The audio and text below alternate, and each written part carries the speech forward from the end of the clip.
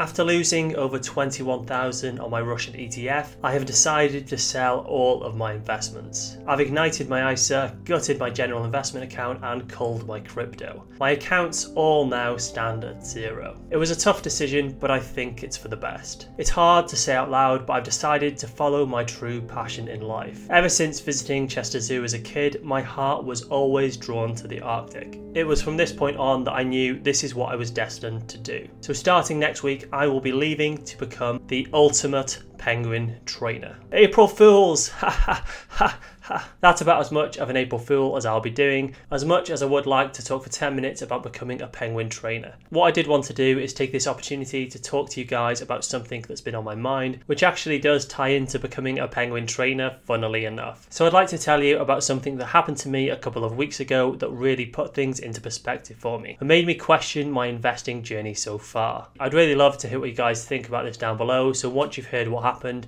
which honestly was very scary, I'd love to know what you guys think down below. Oh, and yeah, if you could smash that like button for the cute penguin, that would be awesome. But first, a huge thank you to today's sponsor, Amon. The Amon wallet is a secure and easy to use cold wallet, which has some great services and functionalities. Users can benefit from instant euro, pound and crypto transactions, and the exchange offers 14 different digital currencies, including 2 stablecoins. You've got Tether and USDC. Users can convert their favorite cryptocurrencies via the app instantly, and they can also earn up to 12% in passive income interest with the nifty Amon Earn account, which gives some of the best rates available in cryptocurrency. There's also no lockup period and users can withdraw anytime they want. To sign up with Amon Earn, simply download the app from the App Store or Google Play, complete the KYC process, you can transfer funds directly to your Amon wallet, and you can convert the funds to any digital currency of your choice. And then you can start earning this passive income interest with weekly deposits, and you can withdraw at any time.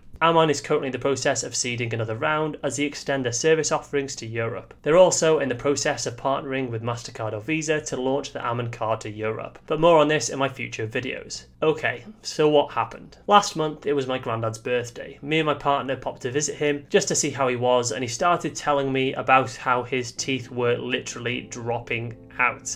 And he showed me one of them he had collected in a jar. And he explained to me when you get into your 80s, these are just kind of normal things that happen when your body starts to deteriorate. But he was also telling me about a family member who's in his 50s, who hasn't particularly had the best time in his life with mental health problems and addiction, who's finally managed to get his life back on track. But he's just found out that he's riddled with cancer and has around 6 months to live. I wasn't particularly close to this family member. I think I've probably seen him a handful of times when I was little, if ever. But this made me think, wow, imagine being faced with that reality and having 6 months to live.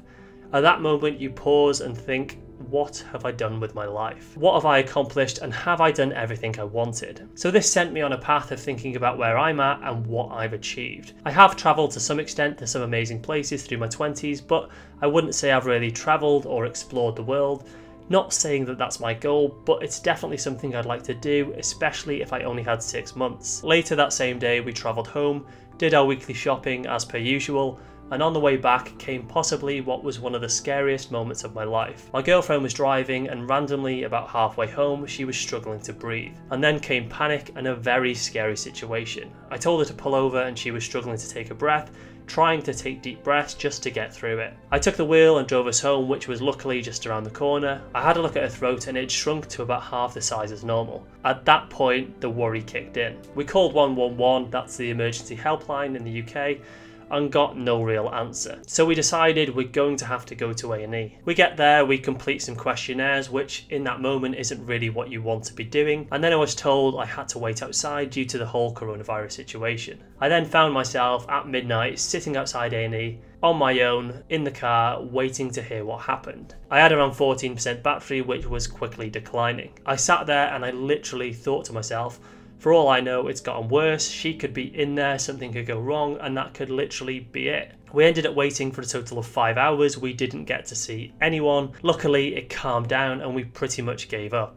There was one doctor across 3 wards, and I mean, let's not even talk about my feelings about that with the tens of thousands I pay in tax every year. But that moment sitting there really made me realise how quickly your entire life could change. Life is very unpredictable and could drastically change at any given moment. Now you might think, why am I sharing this on a finance channel? Well, actually 2 reasons. The first is I do share with you guys in complete transparency everything that goes on in my life.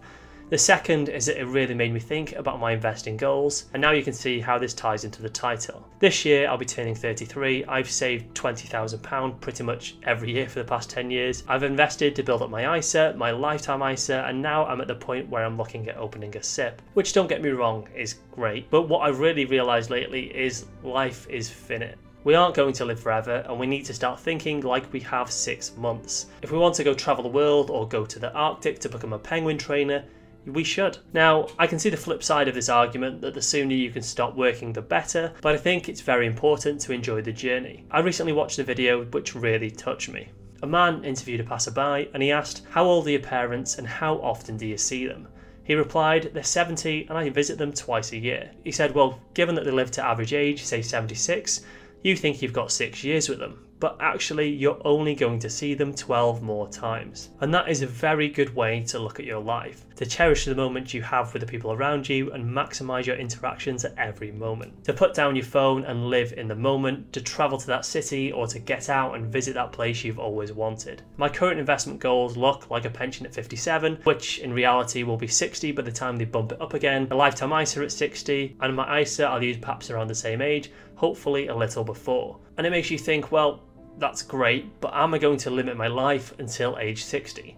When I'll have more money, then I'll know what to do with and not really need it. At this stage in my life, I want to buy a house, travel, maybe have a nice new Tesla. At 60, I'll likely have paid off my house, perhaps I'll still want the car and travel, but I'll look back and think, why didn't I do more of this sooner? My relative won't even make it to this age, and there's no guarantee that I will either. Over the next few months, it's really time for me to come up with a long-term plan, look at what my options are and reevaluate my goals. As much as I love the concept of financial independence and retiring early, it's not like I'm on some 200k a year salary and going to hit it in 5 years. We've recently just been discussing whether we just live in a smaller house, spend more time together. Does us paying a £1,200 plus mortgage a month for the next 30 years really equal more happiness? So I really need to think about the life I want to live, and I'm doing some serious planning at the moment about where I want to be,